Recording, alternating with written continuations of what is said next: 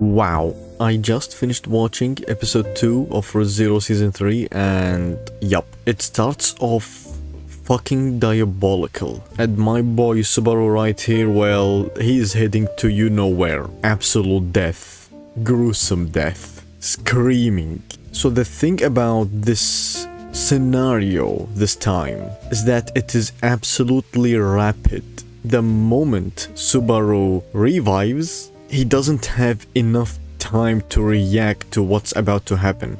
In a couple of minutes, chaos will be unleashed, and he has no time to prepare for it. However, because of last episode, the amount of powerful people in his arsenal this time, he manages to make some quick, very understandable decisions by immediately calling Reinhardt. And the Archbishop of Wrath, Sirius Romani Conti, has the ability that basically controls minds and binds bodies. So if you kill Sirius, everyone else under the brainwashing also dies. So you can't really kill Sirius. And they basically learn the hard way that they can't really rely on Reinhardt. And after a couple of tries, Subaru is like, okay, fuck it, we'll go with Beatrice. And the reason they can't rely on Reinhardt is because, well, he may seem way too overpowered for his own good.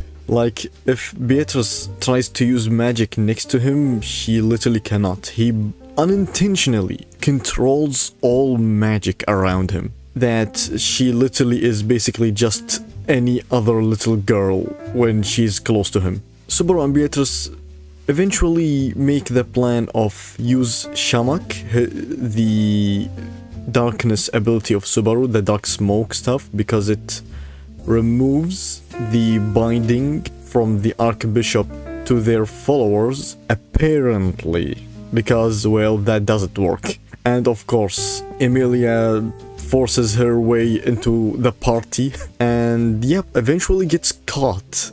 And behold, Regulus Corneas, that motherfucker from last season. Remember him? Yes, he's back and he's a wild motherfucker, let me tell you that. He wants to make Emilia his 79th wife. That's not super good.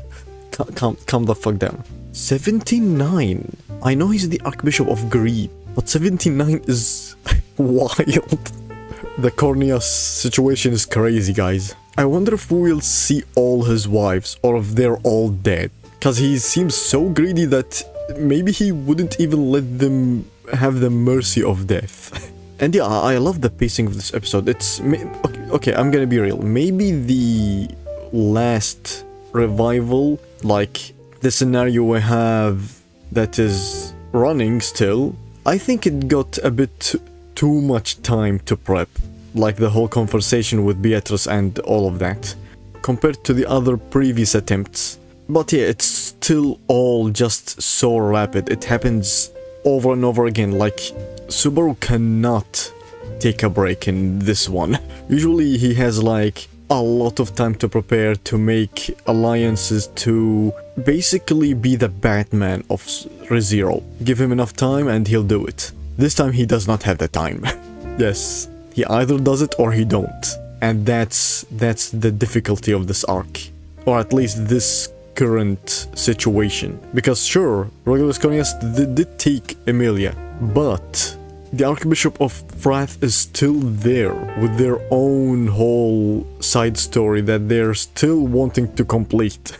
So yeah, also the Archbishop of Greed, like Sirius, she says a lot of stuff to Emilia.